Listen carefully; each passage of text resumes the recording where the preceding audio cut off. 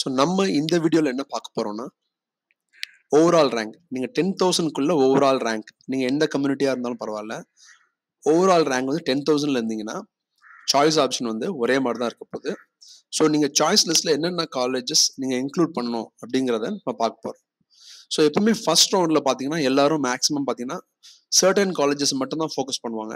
So நீங்கள் choice கரெக்டாக போடுறது ரொம்ப முக்கியம். ஸோ அது வந்து ரொம்ப முக்கியமாக இருக்கு. ஸோ இப்போ நான் ஃபர்ஸ்ட்டாக வந்து ஒரு லிஸ்ட் கொடுக்க போகிறேன். இந்த லிஸ்ட்டில் என்ன கொடுக்க போகிறோம் பார்த்தீங்கன்னா ஃபீஸ் கம்மியான காலேஜஸ் மட்டும்தான், லோ ஃபீஸ் காலேஜஸ் அப்படின்னு சொல்கிறேன். லோ ஃபீஸ் அப்படின்னு சொன்னால் கவர்மெண்ட் அண்ட் சிஇஜி எம்ஐடி இதையும் சேர்த்துக்கிறேன்னா. ஸோ உங்களுக்கு தெரியும் கவர்மெண்ட் காலேஜில் உங்களுக்கு ஹாஸ்டலோடு சேர்த்து 1,00,000 கம்மியாக தான் வரப்போகுது ஃபீஸ். ஸோ நான் வந்து எஸ்சி எஸ்டி ஸ்காலர்ஷிப்போ இல்லை ஃபர்ஸ்ட் கிராஜுவேட் ஸ்காலர்ஷிப்போ அதை கன்சிடர் பண்ணல. கண்டிப்பாக அது வந்து உங்களுக்கு கிடைச்சதுன்னா உங்களுக்கு ஒரு 30,000 கம்மியாகலாம். அது போக நீங்கள் வந்து 7.55ல வந்தீங்கன்னா ஃபீஸே கிடையாது. சரி கவர்மெண்ட்டாக இருந்தாலும் சரி ப்ரைவேட்டாக இருந்தாலும் சரி. ஸோ ஜென்ரலாக லோ ஃபீஸ் அப்படின்னு பார்க்குறோம். ஸோ சிஇஜி எம்ஐடியில் உங்களுக்கு தெரியும் 2 டைப் ஆஃப் கோர்சஸ் இருக்கு. அதாவது நார்மல் கோர்சஸ், இன்னொன்று வந்து எஸ்எஸ் செல்ஃப் சப்போர்ட்டிங். இந்த மாதிரி எஸ்எஸ்ன்னு போட்டிருக்கோம் பாருங்க, எஸ்எஸ்ன்னு போட்டிருக்கோம். எஸ்எஸ் கோர்சஸ் வந்து உங்களுக்கு ஜென்ரலாக ஒரு வருஷத்துக்கு பார்த்தீங்கன்னா ஹாஸ்டல் ஃபீஸ் எல்லாம் சேர்த்து 1.5 லட்சம் கிட்ட வந்துடும். ஸோ நீங்கள் எய்டட் நார்மல் கோர்சஸாக இருந்தால் 1.2 lakhsலேருந்து 1.3 lakhs வரும். பட் இருந்தாலும் இங்கே வந்து அந்தளவு பேர்டன் தெரியாது. ஏன்னா வந்து 2 செமஸ்டராக ஸ்பிளிட் பண்ணி நீங்கள் கட்டுறதுனால உங்களுக்கு வந்து அந்தளவு தெரியாது. கவர்மெண்ட் காலேஜஸ் ஜிசிடி அந்த மாதிரி காலேஜில் வந்து 1 lakhக்குள்ளேயே ஃபார் எக்ஸாம்பிள் ஒரு 80,000க்குள்ளேயே கூட உங்களுக்கு எல்லாமே கம்ப்ளீட்டாக முடிகிறதுக்கு வாய்ப்பு இருக்கு. ஸோ இந்த ரேஞ்சில் உள்ள காலேஜஸ் மட்டும் நம்ம பார்க்க போகிறோம். ஸோ நீங்கள் வந்து பார்க்கும்போது ஃபர்ஸ்ட்டாக நம்ம பார்க்குறது CEG கேம்பஸில் computer science and engineering. CEG கேம்பஸில் computer science and engineering கிண்டியில் இருக்க சப்போர்ட்டிங். ஸோ இந்த சிஇஜி எம்ஐடியில் உள்ள செல்ஃப் சப்போர்ட்டிங் பார்த்தீங்கன்னா செல்ஃப் சப்போர்ட்டிங்க்கும் நார்மல் கோர்ஸுக்கும் ஃபீஸ் ரேஞ்ச் வந்து கொஞ்சம் தான் டிஃப்ரென்ஸ் இருக்கும். ஆனால் நீங்கள் private colleges, private aided college like PSG தியாகராஜில் வந்து நிறைய டிஃப்ரென்ஸ் இருக்கும். ஃபார் எக்ஸாம்பிள் எய்டடுக்கு 30னா இதுக்கு செல்ஃப் சப்போர்ட்டிங் வந்து 88 அது மாதிரி இருக்கும். ஸோ வந்து நிறைய டிஃப்ரென்ஸ் இருக்கும். பட் சிஇஜி எம்ஐடியில் எஸ்எஸ்க்கும் நார்மல் கோர்சஸ்க்கும் கொஞ்சம் தான் டிஃப்ரென்ஸ். பட் ஹாஸ்டல் வந்து உங்களுக்கு வந்து எப்படியும் வந்து 1 lakh வந்துடுது. ஸோ அதுதான் உங்களுக்கு மெயின் டிஃப்ரென்ஸ். நீங்கள் டே ஸ்காலராக இருந்தால் எஸ்எஸ்க்கும் நார்மலுக்கும் பெரிய டிஃப்ரென்ஸ் கிடையாது. ஸோ அடுத்ததான் பார்க்குறது CEG கேம்பஸில் electronics and communication. Next CEG campus அண்ணா யூனிவர்சிட்டியில் information technology SS self supporting course.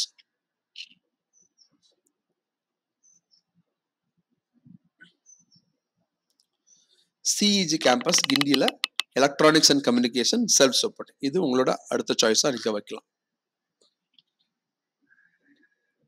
அடுத்து எம்ஐடி கேம்பஸ், குரோம்பேட்டில் இருக்க MIT கேம்பஸில் computer science and engineering. So நான் சொல்லிக்கிறேன், ஆக்சுவலாக நீங்கள் வந்து ஃபீஸ் உங்களுக்கு வந்து கண்டிப்பாக கம்மியாக இருக்கணும், இல்லை நான் ஒரு self motivate student government college மாதிரி இன்ஸ்டியூஷன் தான் ப்ரிஃபர் பண்ணுறேன்னா நீங்கள் ப்ரைவேட் காலேஜ் சாய்ஸில் போட தேவையில்லை. ஸோ உங்களுக்கு இந்த மாதிரியான சாய்ஸஸ் உங்களுக்கு ஹெல்ப்ஃபுல்லாக இருக்கும். நெக்ஸ்ட் வந்து MIT கேம்பஸில் computer science and engineering self supporting.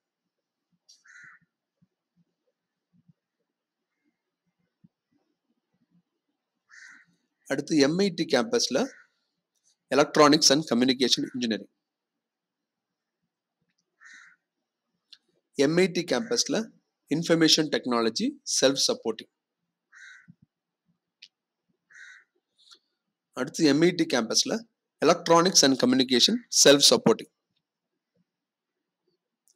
MIT campus artificial intelligence and data science self supporting course. College of engineering Guindy CEG கேம்பஸில் electrical and electronics engineering.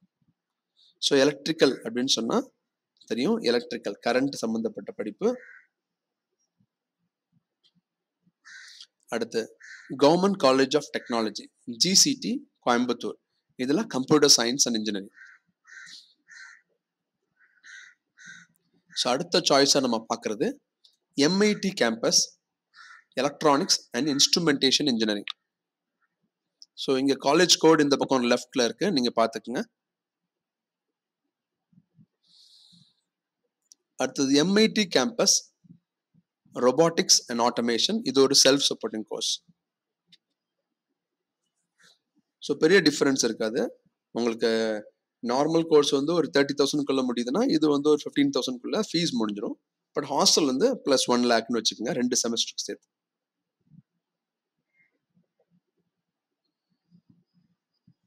Government college of technology இல்லை electronics and communication engineering.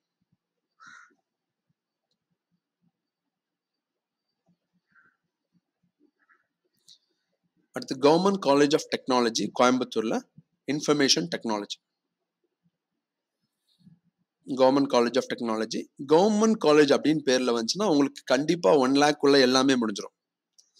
So CEG MIT வந்து government college அளவுக்கு உங்களுக்கு fees கம்மியா இருக்காது.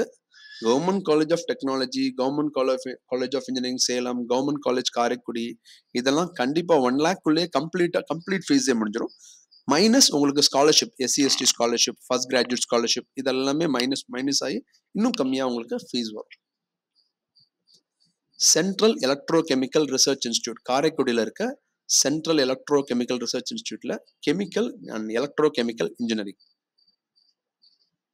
அது வந்து அடுத்த சாய்ஸா நீங்க வைக்கலாம். நெக்ஸ்ட் சாய்ஸ் பாத்தீங்கன்னா CEG campus கிண்டியில mechanical engineering.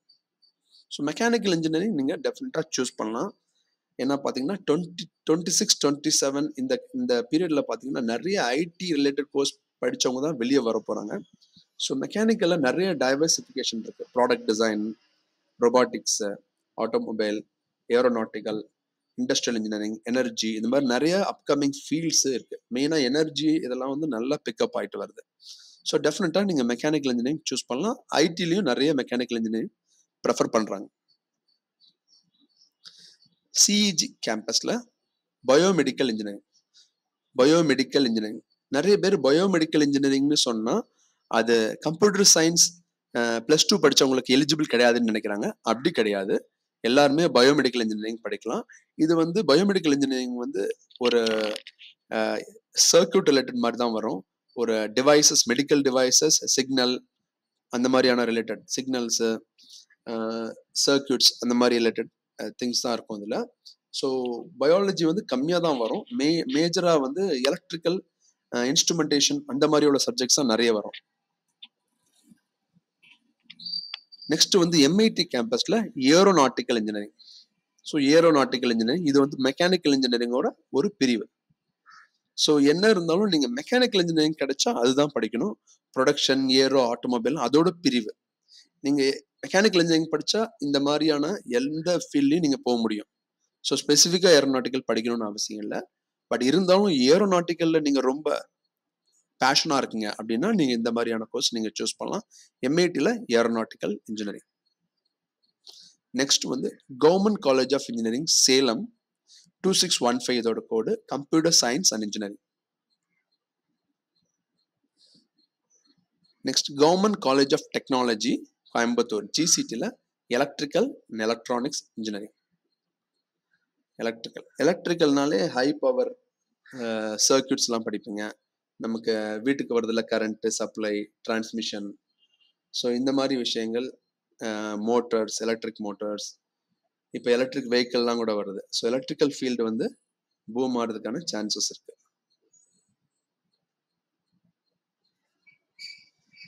ACT campus industrial biotechnology. இது வந்து நீங்க சொல்ல போனா பயாலஜி நிறைய வரும்னு சொல்லலாம். ஆனா பயோமெடிக்கல்ல அந்த அளவு பயாலஜி வராது. இண்டஸ்ட்ரியல் பயோடெக்னாலஜில பயாலஜி வந்து நிறைய வரும். ஸோ ACT கேம்பஸ்ல இண்டஸ்ட்ரியல் பயோடெக்னாலஜி நீங்க அடுத்த சாய்ஸா நீங்க கன்சிடர் பண்ணுங்க. அடுத்து CEG கேம்பஸ்ல civil engineering. So civil engineering உங்களுக்கு தெரியும், கன்ஸ்ட்ரக்ஷன்ஸ், டிசைன், ஸ்ட்ரக்சரல் மாடலிங், அப்புறம் வாட்டர் ரிசோர்ஸ், என்விரான்மெண்ட் எல்லாத்துலேயுமே அப்ளை ஆகுது. So civil engineering one of the oldest branch CEG கேம்பஸ்ல நீங்க கன்சிடர் பண்ணலாம். அடுத்து ACT கேம்பஸ்ல கெமிக்கல் இன்ஜினியரிங். ஸோ நீங்க ஒரு கெமிக்கல் இன்ஜினியரிங்ல இன்ட்ரெஸ்டா இருந்தா கெமிக்கல் இன்ஜினியரிங் சூஸ் பண்ணலாம். கெமிக்கல் இன்ஜினியரிங்னு சொன்னா பிக் இண்டஸ்ட்ரியல் கெமிக்கல் ப்ராசஸ், அது மாதிரி விஷயங்களை நீங்க படிப்பீங்க. கவர்மெண்ட் காலேஜ் ஆஃப் இன்ஜினியரிங் சேலத்தில் எலக்ட்ரானிக்ஸ் அண்ட் கம்யூனிகேஷன் உங்களுக்கு அடுத்த சாய்ஸாக நீங்கள் கன்சிடர் பண்ணலாம். கவர்மெண்ட் காலேஜ் காரைக்குடியில் கம்ப்யூட்டர் சயின்ஸ் அண்ட் இன்ஜினியரிங். காரைக்குடியில் இருக்க கவர்மெண்ட் காலேஜ் ஆஃப் டெக்னாலஜி, இதை வந்து அழகப்பா செட்டியார் கவர்மெண்ட் காலேஜ்னு சொல்லுவாங்க. இதில் கம்ப்யூட்டர் சயின்ஸ் நெக்ஸ்ட் சாய்ஸாக வைக்கலாம். 5901 கோடு. ஸோ நீங்கள் அந்தந்த ரீஜனில் இருக்கீங்க அப்படின்னு சொன்னால் நீங்கள் அந்த கவர்மெண்ட் காலேஜ் சூஸ் பண்ணீங்கன்னா உங்களுக்கு அந்த ஹாஸ்டல் ஃபீஸ் வந்து இன்னும் மிச்சமாகும். ஸோ தட் உங்கள் ஃபீஸ் வந்து ரொம்ப கம்மியாக கட்டிடலாம். 25,000க்குள்ளேயே நீங்கள் வந்து உங்களோட ஃபீஸை முடிச்சுக்கலாம். ஸோ ஏசிடி கேம்பஸ் அடுத்தது வந்து ஏசிடி கேம்பஸில் வந்து இண்டஸ்ட்ரியல் பயோடெக்னாலஜி, அதே கோர்ஸ் தான், ஆல்ரெடி சொன்ன கோர்ஸ் தான். அதில் வந்து கொஞ்சம் சீட்ஸ் வந்து ப்ரைவேட்டாக தராங்க. ஒரு 20,000 எக்ஸ்ட்ரா ஃபீஸு. ஸோ செல்ஃப் சப்போர்ட்டிங்கிற மோடில் தராங்க அதே காலேஜ் ஏசிடி கேம்பஸில். இதையும் நீங்கள் சாய்ஸில் வைக்கலாம். அடுத்து next CEG கேம்பஸில் Jio informatics. Jio informatics இது சிவில்ல ஒரு பிரிவு. ஸோ இதுவும் வந்து ஒரு நல்ல பிரான்ச் தான். நீங்கள் ஜியோ இன்ஃபர்மேட்டிக் நீங்கள் சூஸ் பண்ணலாம் CEG. Government college of technology Coimbatore, GCD கோயம்புத்தூரில் electronics and instrumentation engineering. Electronics and instrumentation engineering, government college of technology. So electronics and instrumentation சொன்னோமா ஒரு மாதிரி instruments, devices, mechanical systems, electrical எல்லாமே ஒரு மாதிரி மிக்ஸ் பண்ண மாதிரி படிப்பீங்க. So electronics and instrumentation. ACT campus 9 இயர்ஸில் chemical engineering self supporting course, private course chemical engineering self supporting ACT campus கிண்டியில் இருக்குது. இதெல்லாம் ஒரே சிஇஜி ஏசிடிலாம் ஒரே கேம்பஸ் தான். அடுத்து government college Karaikudi Alagappa Chettiar government college காரைக்குடியில் electronics and communication.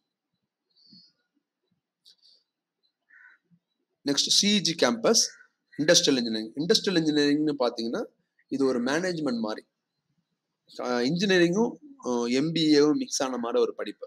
Okay, industrial இன்ஜினியரிங்னா ஒரு இன்ஜினியரிங் மேனேஜ்மெண்ட் அப்படின்னு சொல்லிக்கலாம். அதுதான் industrial engineering. Okay, so industrial process, management, planning அந்த மாதிரியான விஷயங்கள்லாம் படிப்பீங்க. ஸோ மேனேஜ்மெண்ட்ல இன்ட்ரெஸ்டாக இருக்கவங்க இது ரொம்ப சூட் ஆகும். இதை படிச்சுட்டு எம்பிஏ லைன் அந்த மாதிரி போனாலும் நல்ல வாய்ப்பு இருக்கு. கம்ப்யூட்டர் கோடிங் ஸ்கில் வச்சு நீங்க பெரிய பெரிய கம்ப்யூட்டர் கம்பெனிலையும் நீங்க போக முடியும் இண்டஸ்ட்ரியல் இன்ஜினியரிங் படிச்சுட்டு. சிஇஜி கேம்பஸில் வந்து material science and engineering self supporting course. Material science அப்படிங்கிறது one of the small branch of mechanical இன்ஜினியரிங்கில் ஒரு சின்ன part. Material science engineering, even ஃபிசிக்ஸில் ஒரு சின்ன பார்ட்டுன்னு சொல்லலாம். மெட்டீரியல் சயின்ஸ் இது அப்ளைடு ஃபிசிக்ஸ்ன்னு கூட சொல்லலாம்.